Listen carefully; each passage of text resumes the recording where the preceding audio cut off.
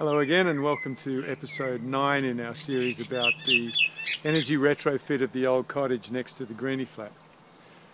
In our last episode we were talking about passive solar design and how we apply it in an ideal situation such as we have in the Greeny Flat, and how it can also be applied to an existing building. In a situation where we've got limited potential for passive solar, what do we do? Well, let me just reach into my little passive solar design bag of tricks, and we'll see what we can do with a thing called a Trombe Wall. Now, what's a Trombe Wall? Well, to explain that, I need to go back to the drawing board. Okay, so let me just draw a quick section cut through the north wall of the Greeny Flat. So, if this is our ground level here, and this is our concrete floor slab here. So this is what's called a slab on ground construction.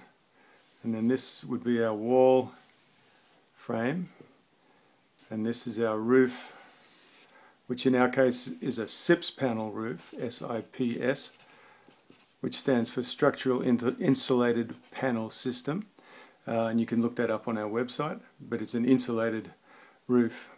And then let's add the gutter here.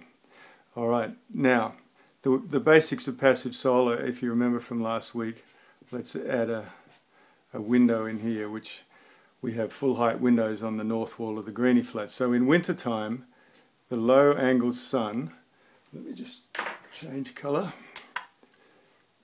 In winter time, the low angled sun comes right in underneath the eave overhang and comes all the way in and heats this whole section of the floor. And during the day while the sun's shining, the heat goes down into the floor and into the ground below the floor, and that thermal mass of the floor and the ground stores the heat, so that at night when the sun's not shining, the heat comes back out again and helps keep the house warm. So it helps to regulate the temperature. Now in the summertime, when the sun's high in the sky, the eave overhang, including the gutter, is enough to stop that sun from shining in at all. So that's what keeps the place cool in the summer. Now, the key thing here that relates to Trombe walls is the thermal mass of the floor. So an alternative way of achieving thermal mass in a passive solar building is to build another wall here.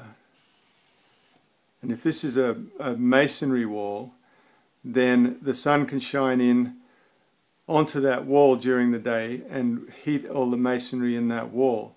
You can also add vents through the wall so that, so if this is a solid masonry wall with vents top and bottom, and this is our timber wall here, so when the sun's shining in, hitting the wall is storing that heat, and it will take time so that at night that heat will come through the wall and into the building. But also during the day, this space between the window and the wall can warm up, and that warm air will rise and come out through the vents, which will pull cool air in, so you get what's called a convection loop happening. So that's the basics of what a Trombe wall is. Now, I just want to make the important point that this only works, these sun angles and using the eave overhang, it only works on the north wall of the house. That's why the north aspect and good solar access is really important for a passive solar house. Now let's compare that to the situation in the existing house next to the Greeny Flat. So in that case, here's the ground level. Now, here we have a concrete footing and a masonry foundation wall. And then there's a piece of timber there, and then there's timber floor joists that sit here. And then the floor sits on top of that. The wall is here. And then the roof structure, the ceiling is here. The roof structure is all timber, including the ceiling joists, and then so this is the ceiling, and then the tile roof. sits on top of that, and it's got a here. So, and then let's put a window in here.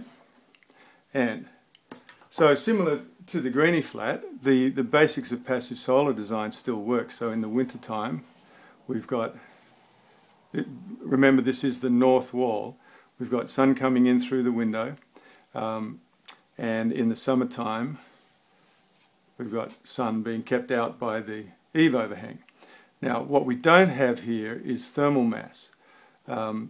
So when the sun shines in, it'll warm the space nicely during the day, but there's nothing to store that heat, so it won't help to keep it warm during the night. So a building like this will tend to get much colder at night than a building like this.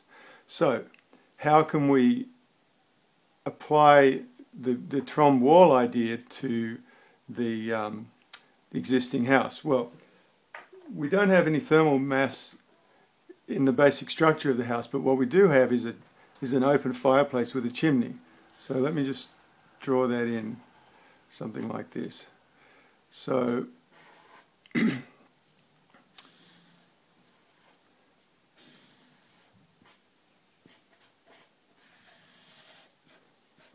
so this is all brick.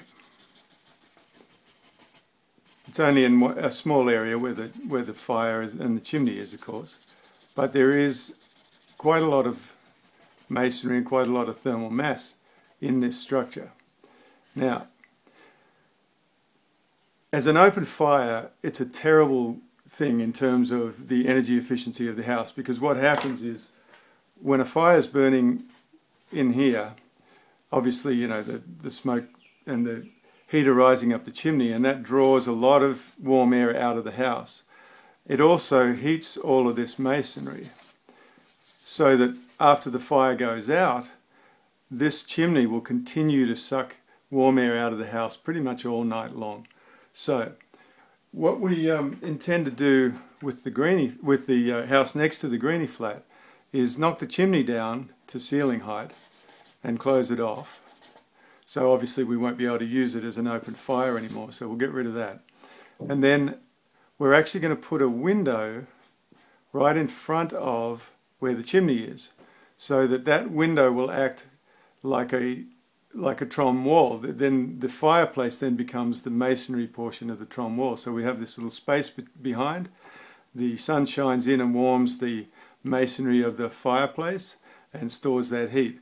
Now there's also a bit of airspace all around that chimney, so we'll probably add in some vents on the face of above the mantelpiece, so that we can get that convection loop happening where it'll draw air in and then warm air will come out. So that's how we're, and by the way, this is not just sitting on the floor, it goes down to a whole foundation under the house. But that's how we're planning to use the existing fireplace to make a Trombe Wall, so we can take advantage of the thermal mass of that fireplace that's already there, to make up for the fact that the existing house basically doesn't have any thermal mass in it. So here we're looking at the north wall of the house, and you can see the chimney behind the timber framing, and we're in the process of cutting the timber framing out to frame in the new window. It's a really important point to note that thermal mass is only useful if it's inside the insulated thermal boundary of the building. Here you can see we've painted the brickwork black to help it absorb more heat, and we've insulated around the rest of that framework below the old chimney. And here we're putting in a new double glazed window with frosted glass so that you can't see through and see that there's a chimney behind. So that's how we're planning to use that existing chimney as a Trombe Wall to take advantage of the thermal mass that's in the building already. And now don't forget, you can learn all about passive solar design on our website at greenyflat.com.au. In the next episode, we're going to talk about how we plan to use the rest of this north wall as a solar air heater. So thanks for watching, and see you next time.